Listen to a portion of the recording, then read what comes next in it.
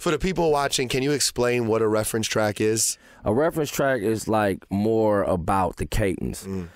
Sometimes there are words in it, sometimes there are mumbles. If it was like boom, then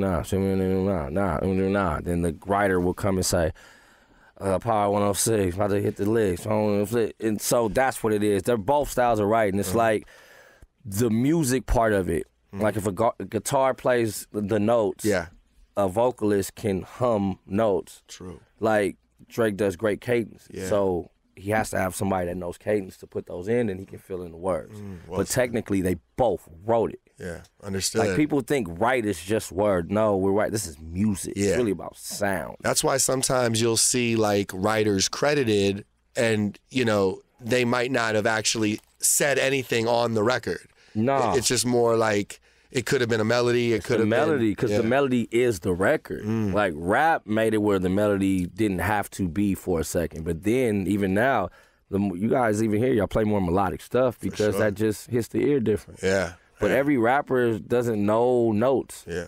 So you need somebody to come in there like give them that bop, and then like the good ones will sit there and write it out and we get it together. Yeah. Thank you for breaking that down. Yeah. I mean, I think man, there's so much bread in hip hop, man. We got to stop with all of the.